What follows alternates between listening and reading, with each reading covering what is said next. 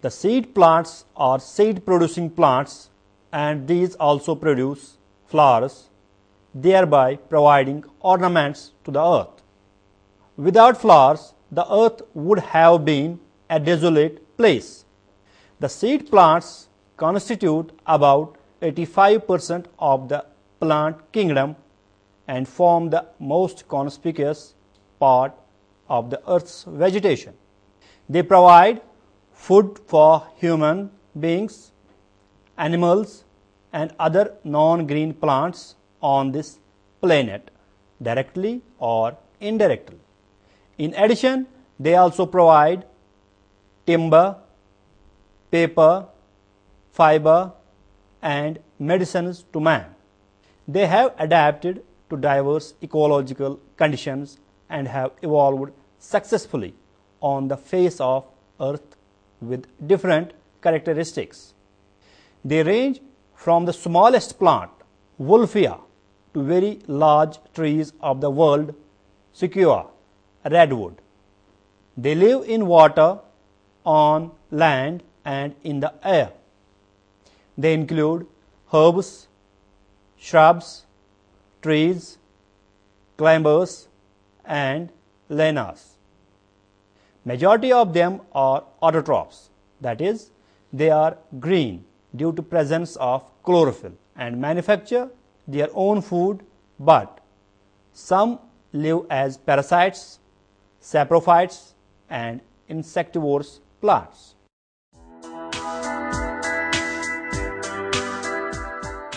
Seed plants are also known as spermatophyta or phanerogams or embryophytes or saphenogams or trichophytes.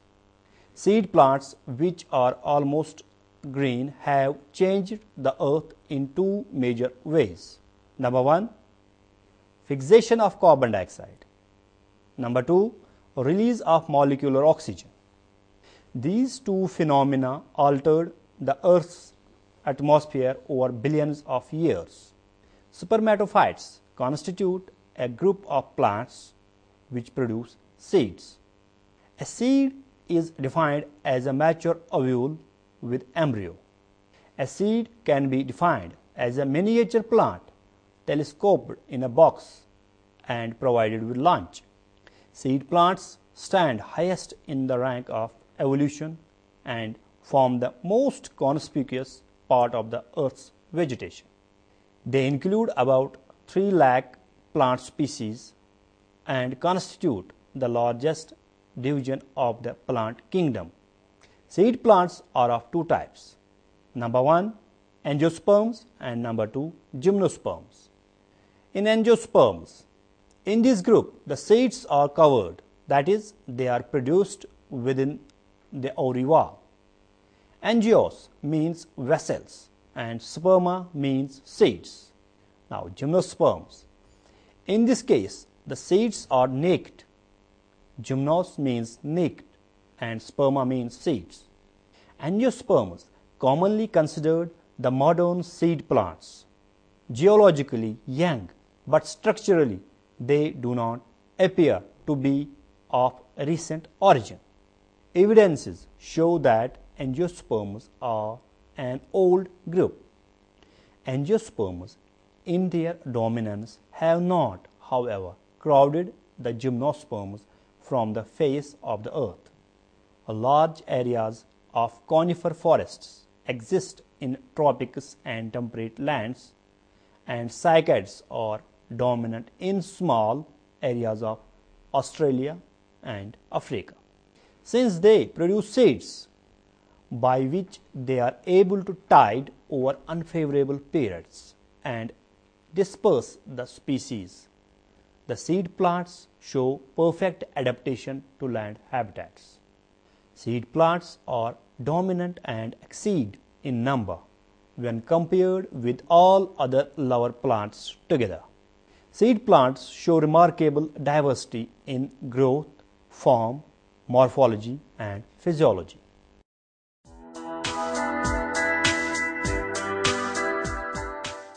Plant body is a sporophyte. which is dominant and is differentiated into stems, roots, and leaves. Roots are well developed with mostly taproot system.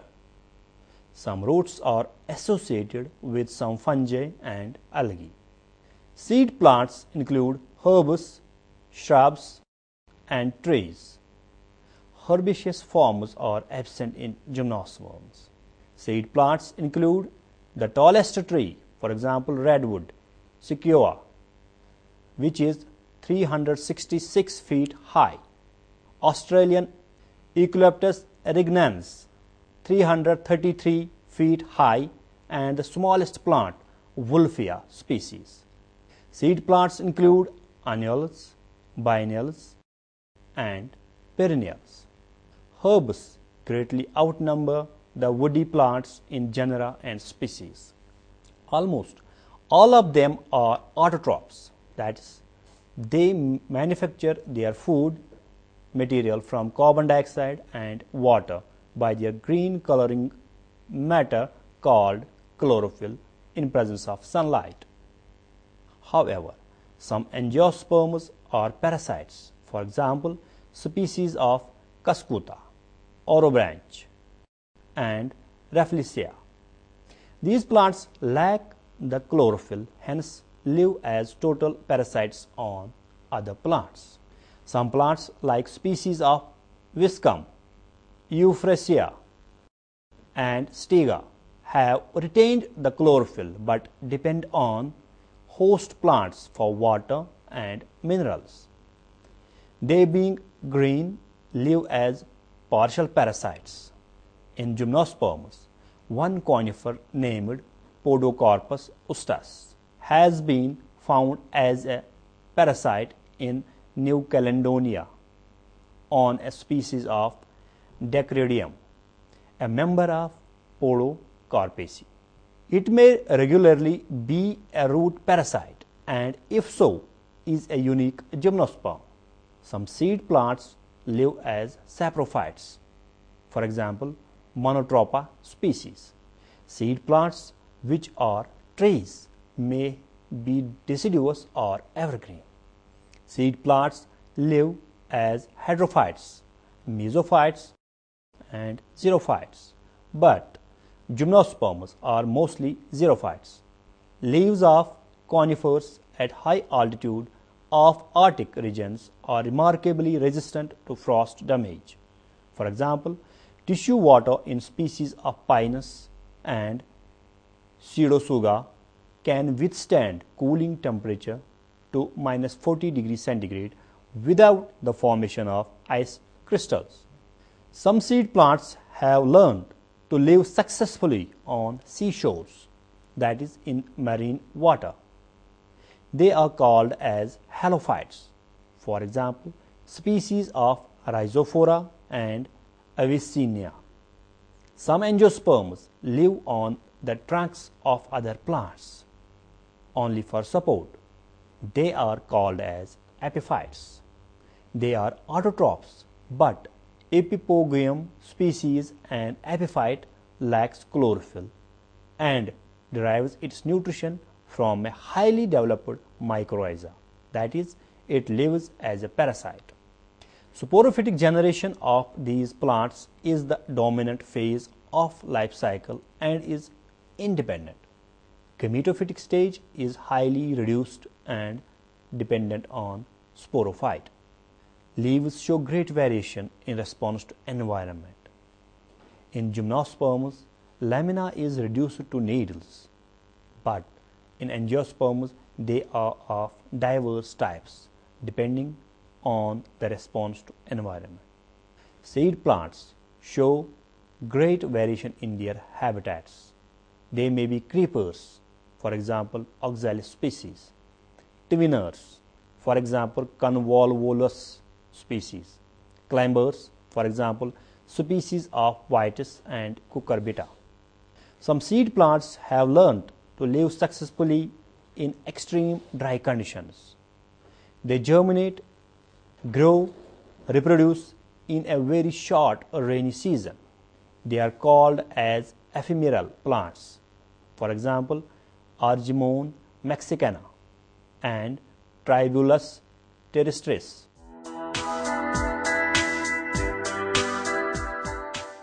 All seed plants have a well-developed tissue system.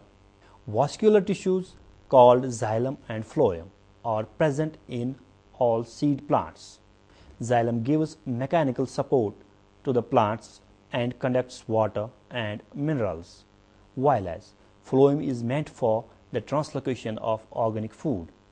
On the basis of the presence of vascular tissues, they are also called as tracheophytes. In xylem, vessels are present in angiosperms but are lacking in gymnosperms. In phloem, companion cells are present in angiosperms but are lacking in gymnosperms. Secondary growth takes place by the activity of cambium in gymnosperms but among angiosperms only in dicots. Leaves have midribs and veins, having vascular tissue, but veins are absent in gymnosperms. Instead, they possess transfusion tissue. Outside the epidermis of stems and leaves, cuticle is present, which is thin in angiosperms but very thick in gymnosperms.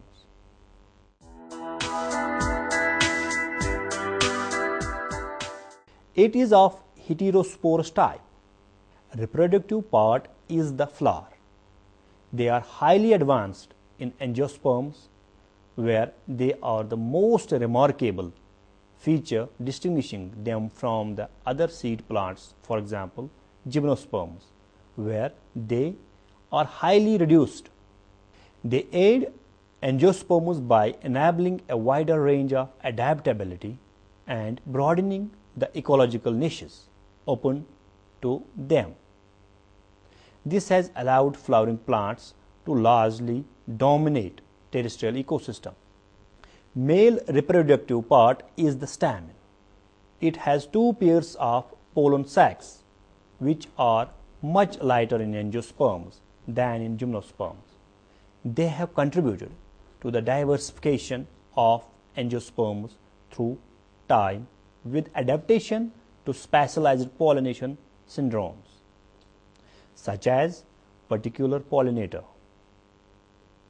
Stamens have modified through time to prevent self-fertilization, which has permitted further diversification, allowing angiosperms eventually to fill more niches. Male gametophyte is called as pollen grain. It is significantly reduced in size in angiosperms as compared to gymnosperms. It reduces the time for pollination, resulting in faster fertilization and seed formation, which has distinct evolutionary advantage. In gymnosperms, pollen grains are heavier with wings, and fertilization takes place up to 1 year after pollination. With the appearance of flower in angiosperms, the efficiency of pollination was markedly increased. The adaptation to land was essentially complete with the flowering plants. Gametophytic stage is highly reduced and dependent on sporophyte. Female reproductive part is called as carpel. The ovule is enclosed in a cowring called ovary, which has a style and stigma. In gymnosperms, only ovule is present. The enclosed ovary in angiosperms allows adaptation to specialized pollination syndrome. It helps to prevent self-fertilization, thereby maintaining increased diversity. Female gametophyte is the embryo sac. Pollination is brought about by winds, birds, insects, animals, and water. But in gymnosperms, only wind pollination occurs. Seed plants have done away with the need of external water at the time of fertilization. That is, there is total absence of motile male gametes. Pollen grains are deposited on the tip of the carpel called stigma in angiosperms, but they are deposited on ovule in gymnosperms. Male gametes lack specialized means of locomotion and germinate to form a tube called pollen tube, through which it reaches the female gamete. It is called saphenogamy, and these plants are called as saphenogamous plants. Fertilization takes place inside the ovule by fusion of male and female gametes to produce zygote, which develops into embryo, a partly developed sporophyte. These plants are called as embryophytes. Seed plants are the most successful of all the land plants in no small measure because they gained considerable advantage by having the young sporophyte retained, protected, and supplied with food. All seed plants produce a nutritive tissue called endosperm. In angiosperms, this is triploid, 3N, in nature because of the union of one male gamete with two polar nuclei in embryo sac at the time of fertilization. This phenomenon is called as double fertilization, a unique feature of angiosperms only. In gymnosperms, endosperm is developed from haploid N, megaspore. Endosperm provides nutrition for developing embryo and the seed at the time of germination. After the formation of the embryo and endosperm, the integuments of the ovule form the covering of seed called testa and tegumen. In angiosperms, the seeds are also covered by the wall of the ovary which forms the fruit. This ovary covering is absent in gymnosperms.